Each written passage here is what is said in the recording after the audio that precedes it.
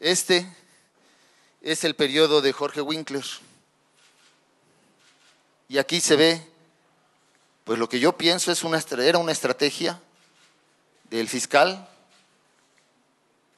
de no actuar en contra del secuestro, tal como lo mandata la ley orgánica de la Fiscalía General del Estado. Tiene una unidad de combate al secuestro, miren hasta dónde lo mandó. Y es clarísimo que a partir del mes de septiembre, en el que la Fiscal General del Estado entra como encargada de despacho, empieza a disminuir. Pero vean la cantidad de disminución.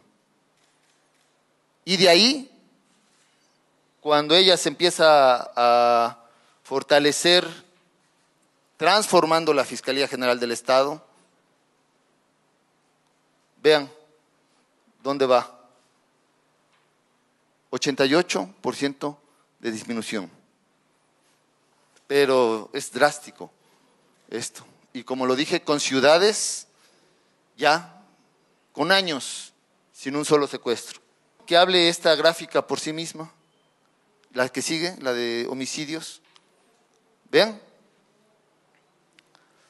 la época gloriosa y cómo fue la espiral de violencia creciendo.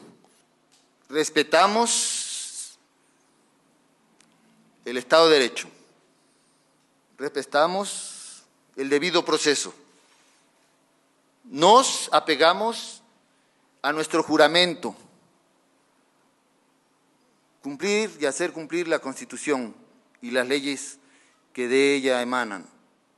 Entonces,